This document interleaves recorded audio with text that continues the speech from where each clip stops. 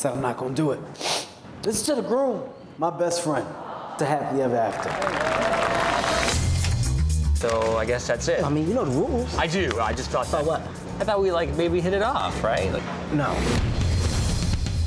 I want to propose a toast to happily ever after. What exactly do you do? Welcome to the Best Man, Inc. I provide best man services for guys like yourself who lack in such areas. How you looking on groomsmen? You need 1 or 2? I need 7. You need 7? What you're talking about is what we joke about. And in less than 2 weeks? Please help me. I don't know what else to do. Okay, if I do this, you need to understand that this is strictly a business relationship. You're not buying a new friend, you're hiring a best man. Got it. I'm assuming you made up a name for me. Big Mitchum.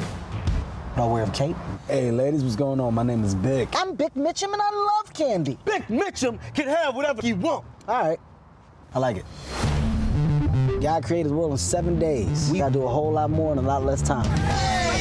Who are these people? Me? It's a groomsman. These guys cannot be my groomsmen. It looks like the entire cast of Goonies grew up and became rapists. It is my job to make you look good on your wedding day. That's why we're here. It's called a drive run. You can hide a fat ass and baggy pants, but you cannot hide a bad dancer.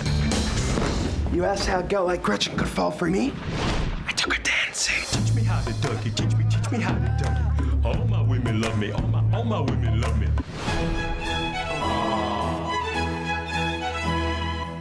They are all so talented, those gays.